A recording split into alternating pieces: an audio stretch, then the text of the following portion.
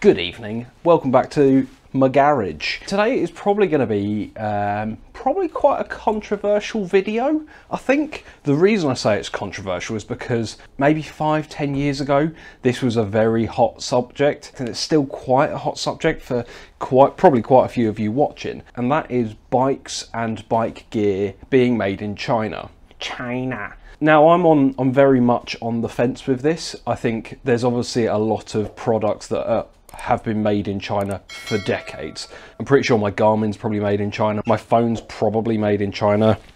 This microphone's probably made in China. But it's good quality stuff and it works, so I don't really care. Like it or not, if that product was made in the UK, in Europe, in America or anywhere like that, you're probably going to add another 50 to 100 pounds or dollars onto the price. Joe, I'm looking directly at you for this because you love a good AliExpress job. But when it is products from places like Temu, which is a new AliExpress, or anywhere like that where you just pay 6 or 7 quid and you get something that in theory is worth 90 to 100 pound, yeah, bit different. I mentioned Joe because he's put a AliExpress headlight guard on his Africa Twin.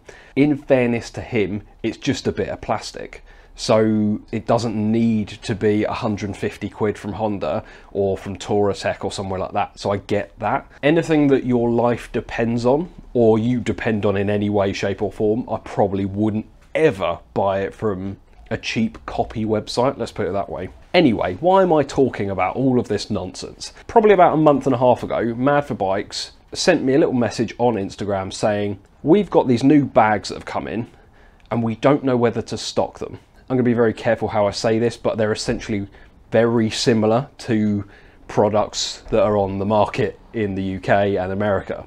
Like, the same. They basically said to me, can I test it? Don't need to do any content around it. They just want to know what I think about it. But I'm going to do a video on it anyway because I need the content.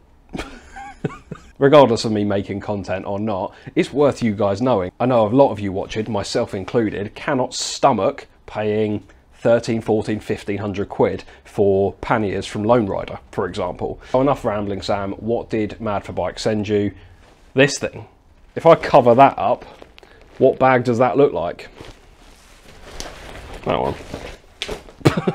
This is a soft luggage bag from a company called RhinoWalk. Their slogan is focus on riding bags. So you know they're going to focus on riding bags, right? I can't lie to you, it's essentially this. I mean, it's almost identical. This is my US 10 litre bag from Krieger. I've had it for a couple of years now, but even to the point where it's got this mesh thing on the back and this has this mesh thing on the back. This is waterproof, this is waterproof, this is a roll bag, this is a roll bag. This has got a zip pocket on the front, this has got a zip pocket on the front. Do you remember the Top Gear episode years ago where they were talking about Chinese cars and they were like, that looks exactly like a Range Rover, and the Chinese government just went, no it doesn't. Get it before Krieger managed to get a lawsuit across, but I don't think they will. But even the mounting system's the same. You get these things which literally look the same. They slot into the little material rings that you mount to the frame of your bike, and then if I pick up the Krieger one, they look relatively familiar, don't they? Which also slot into material rings on your bike. If that didn't say RhinoWalk, it would just say Krieger, right? The main difference being, full price, if you're looking at this US 10 from Krieger, it's £99. If I now go on the Mad for Bikes website, RhinoWalk 10 litre motorcycle tail bag, £34.99. So it's basically a third of the price. And then that price difference goes up even more when you go for the bigger bags. The 20 litre bags, only £39.99. The full hangover tail bags, these ones, are only 135 quid. And also you get Mad for Bikes discount if you use my code, so even cheaper. I've used the Krieger bag for a number of years now, less so much recently because I've sort of merged over to my Lone Rider stuff. I've used the RhinoWalk bag now for a couple of weeks probably, in this crap sort of rainy weather we're getting in January. But I've left it strapped to the back of the KTM when I'm going into work. It's been fine. There's not been a lot of stuff in there, but it's not come off. None of the straps have broken. None of the stuff that I had inside was wet, and we had some really rancid rain. So I'm going to give it a test. I did message Mad for Bikes before filming this video to basically say, are you guys alright if I just destroy this thing? And they haven't replied yet. So If they reply in a bit saying, no, we want it back, I might have to pay for it. I'm going to side by side this Krieger US10 with the RhinoWalk 10 litre.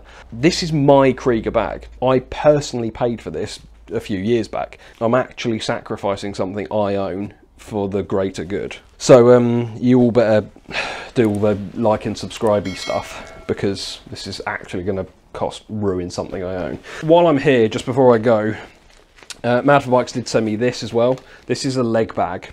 I don't use leg bags. I told Mad for Bikes I don't use leg bags. I turned down the one from RoadSkin as well because I'm never going to use it. It's probably way better for women that don't have pockets in their gear, which is ridiculous. I don't know why manufacturers don't really put a lot of pockets in gear nowadays. And it's also probably way better for people that ride sports bikes, because we all know that they put 0 pockets in a one-piece race leathers. So this is probably quite useful to you. It looks nice. Got a nice little logo thing, but you can pull that off. The fit is fine. It's nice and padded. There's loads and loads of pockets on it. It's quite nice. I think this is waterproof as well. It's probably like 20 quid knowing RhinoWalk. I just personally don't see a point in a leg bag when I've got other luggage on my bike. I don't want something strapped to me. Mark from Leeds, looking at you, mate. Let's get on the bike. I'm going to take the monkey out because it's funnier. Let's destroy it. Or let's try and destroy it, see what happens. There's a GS rider down there in a polite vest. Oh no, sorry, it's a horse rider. Hello everyone. Monkey, because this is the funniest thing ever to ride on a green lane. This is my new SW Motec tank bag. Review coming on that as well. I dropped my bloody Gerbing glove in the mud.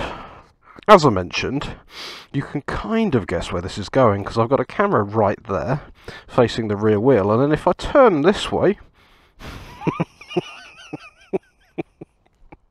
my Krieger and the RhinoWalk bag tethered to the back of the monkey, and down there is a lot of puddlage, quite a lot of ice as well, thick AF ice. Why do you guys watch these videos? They're both tied on with the best coloured string I could find. There's not a lot of weight in them, but the RhinoWalk one does actually have more weight in it than the Krieger one. You're not going anywhere, you're not going anywhere. What I thought is I'd put them on here so it'll actually test the strength, because if this gets pulled, in theory it could undo the clips, and obviously you don't want that when it's on your bike. You watch, this will catch a stone or something, yank me backwards. Once again, I'm in my RoadSkin gear, which is not waterproof.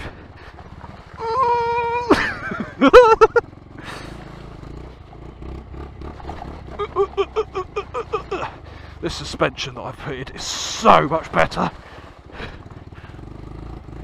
That is just ice there. That is just solid ice. What am I doing with my life? This is absolutely hilarious.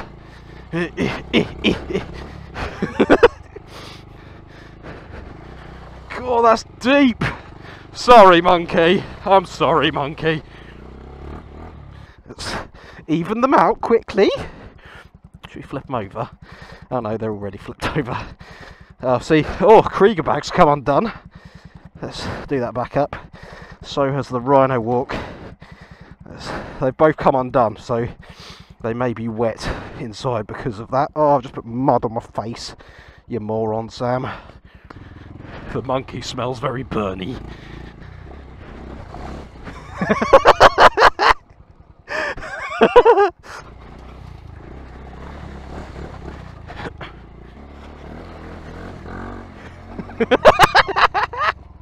My bum is wet.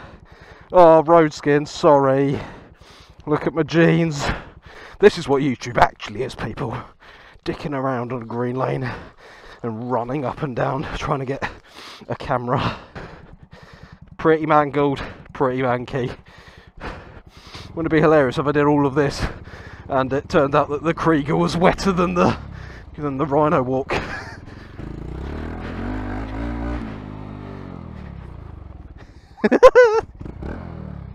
Towel is absolutely bone dry and there's no water in there at all. Very impressive for cheap Chinese stuff. Zipper back up. Right, let's check the Krieger. There is some stuff in there. There's no water in that either. There is some mud in there, but I don't know whether that's just me putting that in there. Considering what they've just done, that's not bad going. I have to say, these clips feel better. They feel more sturdy on the Kriegers. In general so far, considering that one's 100 quid and that one's 35, how it will stand up over time, I don't know. Like, if I did this every single day, I'm sure the Krieger would probably last longer. I know there's obviously a level of premium tax with anything that's got a good brand to it. Realistically, that probably cost Krieger, what, 20 quid to make? And that would have maybe cost RhinoWalk maybe, I don't know, tenner to make, because it's definitely not as nice material. You will obviously pay a lot more for a brand like Lone Rider, like Krieger, like Moscow Motor or anyone like that, because they've got a name for themselves. I love this bike for greenlining. You get the front wheel off the floor and everything. It's so much better. Yeah. I love the idea that you can't even see the bike on camera because it's so small.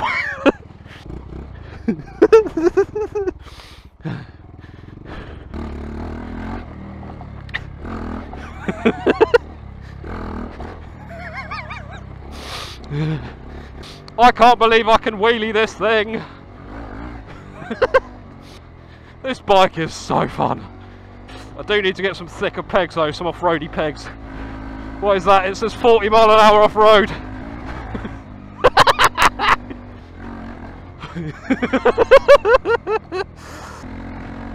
Right, that is full-on abuse. Dragged behind a bike at 40 mile an hour after being abused in the water and the ice and the mud.